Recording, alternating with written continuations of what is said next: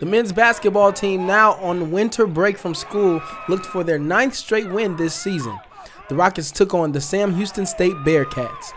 Both teams struggled shooting in the first half, Toledo shooting only 11 of 27 from the field, and the Bearcats shooting 11 of 34 in the first half. The Rockets' defense held the Bearcats to 32% shooting in the first half. The score at the half was 30-28, the Bearcats with the lead. The Rockets came alive in the second half as they began to capitalize off of their transitions. Weatherspoon, one of 4 Rockets in the double digits. He ended the game with 16 total points. Also in double digits was Ryan Pearson with 12 points, and he also had 4 assists. Freshman John Williams, who stepped it up in the second half, ended the game with 15 total points. Leading the team was player of the game Justin Drummond. He came out in the second half with the energy to boost the Rockets' momentum. Drummond ended the game with a steal, 2 blocks, 3 assists, 5 rebounds, and 18 total points.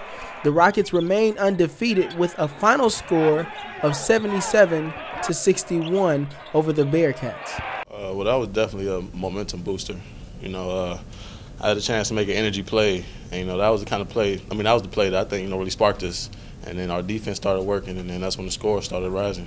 Once we base our team off defense, everything gets clicking. The transition starts going. We move the ball around a couple times, and we get easy buckets. But definitely, we rebound the ball and get it out in transition. No one can stop us.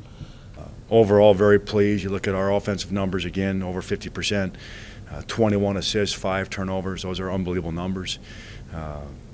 Would like to have gotten to the foul line a little bit more, but a really good win, and just looking forward to getting this team better. The Rockets are back in action on Saturday, December 21st at 2 p.m. versus the Cleveland State Vikings. See you at the game.